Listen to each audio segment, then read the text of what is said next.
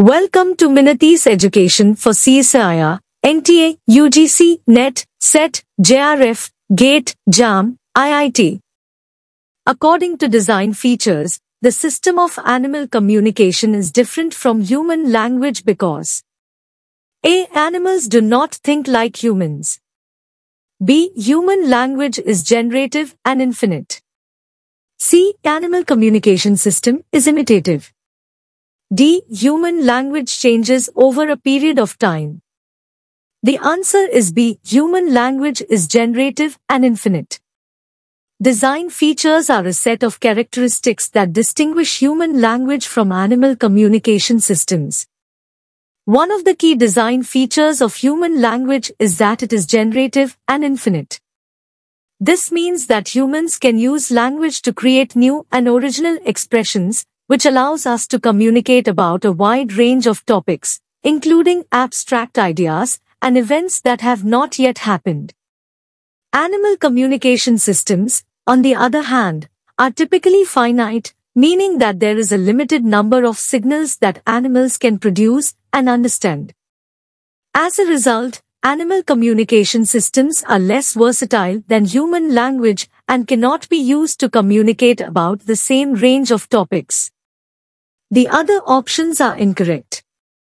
Animals do think, but they think differently from humans. Animal communication systems are not imitative in the sense that animals are not simply copying the signals of other animals. Human language does change over time, but this is not a fundamental difference between human language and animal communication systems. Here is an example of how the generative and infinite nature of human language is different from animal communication. A dog can bark to communicate a variety of things, such as excitement, fear, or aggression. However, the dog's bark cannot be used to communicate abstract ideas such as love, justice, or the meaning of life. A human, on the other hand, can use language to communicate about anything, including abstract ideas. For example, we can use language to write poems, novels, and philosophical treatises.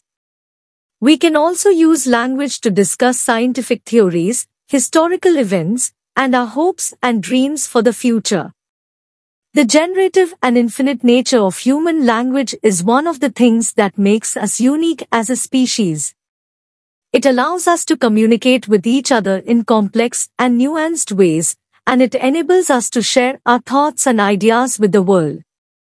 According to design features, the system of animal communication differs from human language because human language is generative and infinite. This means that humans can produce an unlimited number of sentences or expressions from a finite set of words or elements, something which is not observed in animal communication systems.